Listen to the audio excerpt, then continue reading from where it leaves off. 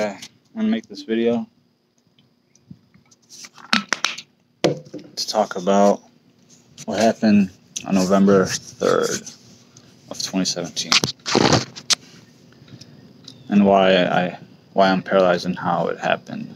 So 2017 November 3rd, I was in school going to Wayne State University college, and I missed my alarms that day.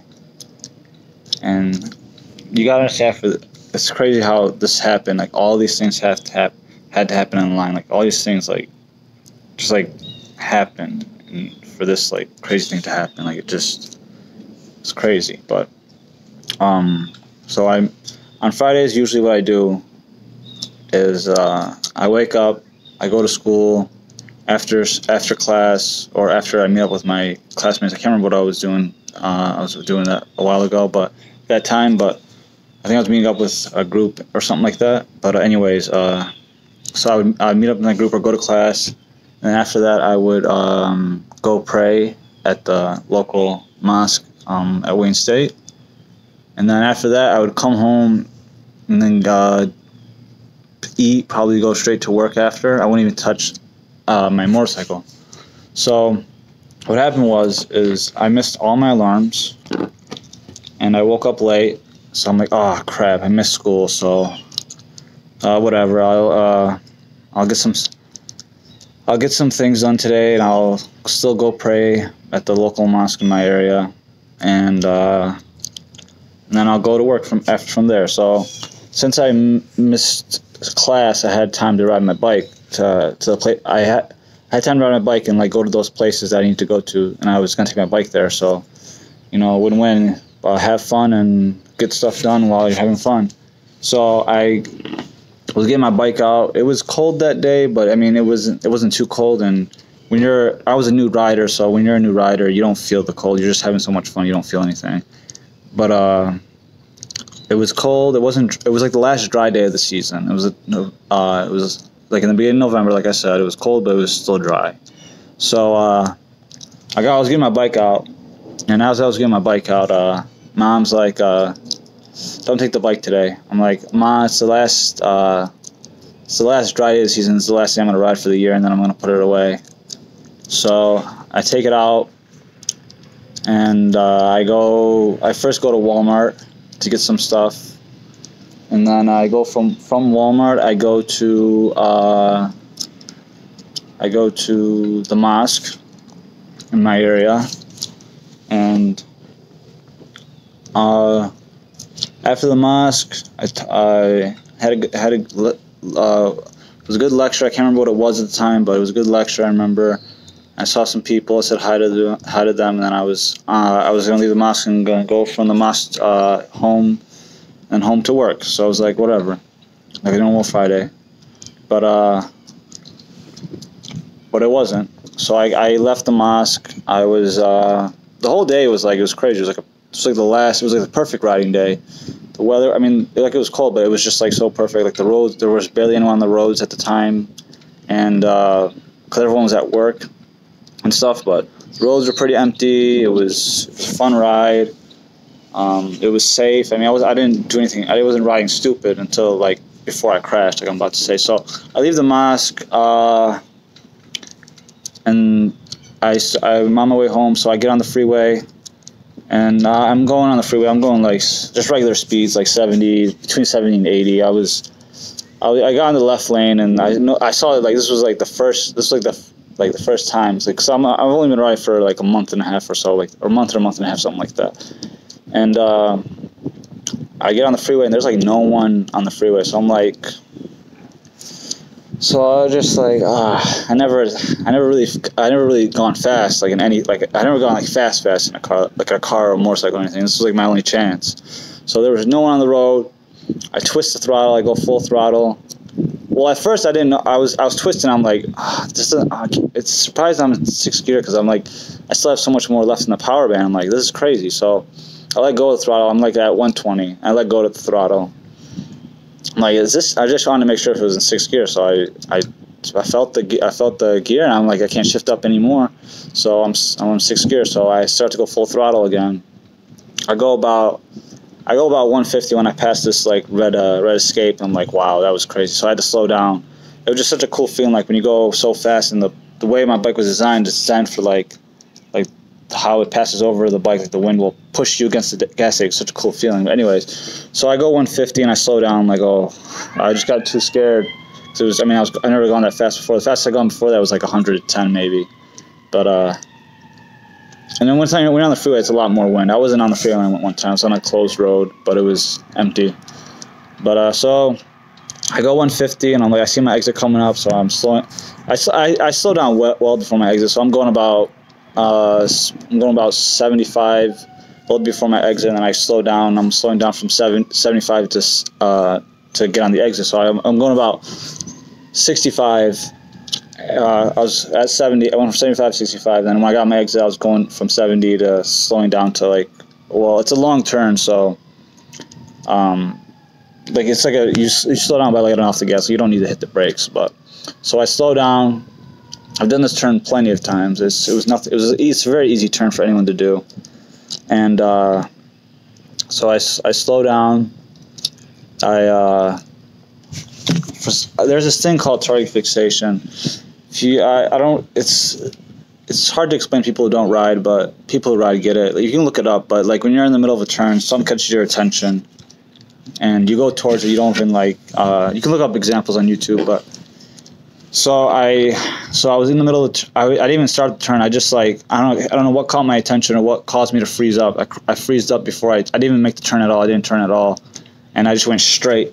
I was going 65, so I was going straight. So I went from the road, and the way like if you don't hit the turn, like you go on grass. So luckily there was grass, but I went from cement to grass, and it was kind of elevated because like the way the grass is designed, it's like a slope. So it's designed for floodwater, so it was like kind of a little hop. So my bike did a little hop because I was going so fast. And when it touched down, the back wheel was turning so fast, it was spinning. So like as soon as I touched the ground, my back end went, and I went down like this on my left side, and that's when my spine, your spine's like this, mine went like that. It was like a quick jolt, so it caused my spine to shift. And then I hit the ground going 65. So that was the initial hit. That's what immediately made me paralyzed. And I hit the ground, and then after the initial hit, me and the bike somehow separated. I don't know what happened. I can't remember. That's the one thing I don't remember. It's like how me and the bike separated. But me and the bike separated. The bike went to my right. I just went straight, flipping. And every time I remember like flipping, like I remember going in the air. I would see the sky. Every time I hit the ground, my eyes would go black. Like I couldn't see anything. And then I would come back up. And when I tried to get, after the crash, I didn't even feel anything. It was crazy, like all the adrenaline going, but I didn't even know what was going on. I got up. Well, I was trying to get up. I can't get up. But I was trying to get up, and I couldn't. And first I was looking for my bike. I'm like, where the heck is my bike? And to get back on my bike, go to my friend's house, and hide my bike there, because I can't let my parents find out that I crashed my bike. So I'm like, where's my bike? And then next thing I know, I see this lady crying over me. Like, why is this lady crying right now? Like, what is going on? And then I realized like something's not right, because I tried to feel my stomach. I thought my stomach was blown up because like it was puffed out, because like how high my injury level is. When you get injured, I think it's like I believe it's T7 and above. You lose your abdominal muscle, so your stomach is very relaxed, and it looks like you got a beer belly. But so that was the first thing I noticed. I thought my intestines blew up. So that's not what happened. But and I was trying to feel. I was trying to feel my lower ribs. And like, something's wrong. I can't feel my ribs. This is weird. This is really weird. But yeah, I couldn't feel my ribs. I'm like, wow, this is. I was just so disoriented. I'm like, what the heck is going on? I see this lady crying. I can't hear it because I got earplugs in. When I ride, I wear earplugs because it's loud. The wind and the exhaust. You don't want to keep your ears safe when you're riding. So I'm like, what is this lady saying? So I tried to get my helmet off. I took out my earplugs. And I'm like, what the heck is going on? And then she's saying, what's your parents' number? I'm like, no, I'm not gonna give you my family's number. Like, I don't want them to figure out about this. So she calls 911 immediately, and like everything happened so fast. And then I remember she's like, don't move. I'm like, well, I mean, thinking now, I mean, like now it's kind of funny she told me no, because I couldn't move. It's funny, but at the time I was like, I was like, what's going on? I was just so confused. And then next thing I know, like the pain starts to settle in. It was like the worst pain ever. I'm just laying there, and I was just laying there waiting for the firefighters to come. This lady was staying with me, and I can't remember too much, but I was in full gear, thank God. I mean, that's what kept me alive. I had a helmet, I had a good jacket and stuff, and I was wearing pants and shoes. But I remember the firefighters came. Well, not the firefighters. I'm sorry, the ambulance. The ambulance came like so fast. It was like 2 minutes. I think they were on the freeway at the time because I saw them coming off the freeway. I think they were just on, like happened to be on there when they got the call. But it happened really fast. So I was just laying there for a few minutes. I was laying there. I was just laying there. The pain was settling. It was just like getting worse and worse and worse. It was just like agonizing. It was so bad. And the ambulance comes in. And the whole time, and then like after a few minutes in there, I just kept screaming, my back, my back, my back, my back. Like I just kept screaming it. I don't know why. Well, I mean, obviously I knew. But it was just like it just uncontrollably. I just kept saying it. And then the ambulance comes. I was kind of mad because I had a really nice jacket. Like I just bought it like not too long before I crashed. Like I just bought like a week or two before I crashed, and I was like, it was a really nice full leather jacket. And they cut it off me. Well, it was a smart thing to do, but I'm like, no. Like, as they were cutting, I'm like, no. It was such a nice jacket, but they cut it out. They put me on. I can't remember what they carried me with, like one of those wood things like they did in World War II or whatever. But I don't know what they carried me with, but they carry me into the ambulance, and they keep asking me for my family's number, my parents' number. I'm like, nah, I can't let them figure out about this because they'll worry and. Well, thinking nah, but it was the right call. So they said, so I don't know. They tricked me somehow. I don't know. They said I don't know why they tricked me because I was in such a crazy state. So I don't know. He took advantage of me, but he's like, "You're 18." I don't know how this worked on me, but he said, "You're 18. We don't have to ask for your number, for anyone's number. You can do what you want." And I don't know how this triggered me to give him my brother's number. So I gave him my brother's number, and then the whole time they were trying to get my family's number. So I gave him my brother's number. I get to the hospital. I can't remember too much. All I remember is my eyes were closed the whole time. And I remember they get me into the hospital. I remember the first things like the people were cutting my clothes off. I'm like, I was just like in so much pain. And then they're cutting my clothes off like, and I'm trying to remember. It's hard for me, but they're cutting my clothes off. And then I was laying on something, like some sort of bed. I can't remember because for some reason I kept my eyes closed the whole time. I don't know why. It was just like I was in so much pain. Then the last thing I remember is after they cut my clothes off, I was in so much pain. I went to shock, so my body started shaking like uncontrollably. And then that's the last thing I remember. And then I knocked out, or I don't know what happened. That's the last thing I remember. And I was out. I woke up. I don't remember waking up. All I remember is they're asking me, like, my family wants to come see me or someone wants to come see me, and I wouldn't let them. And I guess my brother told me, I told him I want to see my brother first because I didn't want to see my parents because I knew I disappointed them, or I thought I don't know, but I didn't feel right seeing my parents, so I told him I'd see my brother first. And then my brother told me that I don't remember it too much, but after like a few months later, after being home for a while, he told me like what happened. Like he was saying that they told me I was paralyzed, and I wasn't too sad about it. I was just like mad, like upset about the whole situation. I was really sad about being paralyzed at the time, but starting to get cold. But anyways, sorry I got cut off there. But like I was saying, anyways, yeah, that's the story about how I became paralyzed. I'm gonna make some other videos.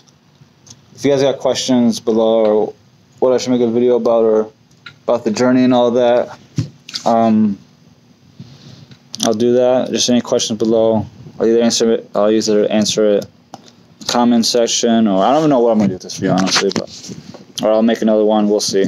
But yeah, I've been paralyzed for about, today's date is September 29th, so I've been paralyzed for almost 11 months, about 10 months and like 3 weeks. In October 3rd, it'll be 11 months. I'm getting close to a year. I'm glad to say that from the time I've been paralyzed, I've gotten back I've gotten almost all my life back. I'm back in school. I'm decently healthy for the most part. I'm becoming stronger every day. Alhamdulillah. Thank God.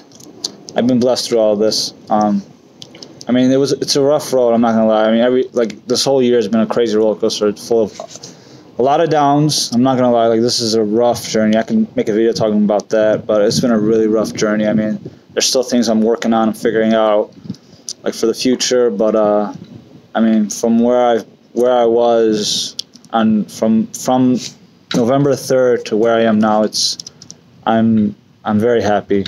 But I'm truly happy. Like, to get to where I was, it was such a rough roller coaster. But the thing is, I never gave up. I always stayed motivated, and it's just try to, like, I guess I can make more videos about this, but always try to have a positive outlook on life. Like, being negative isn't going to help with anything. And let's see, the video's going to be too long.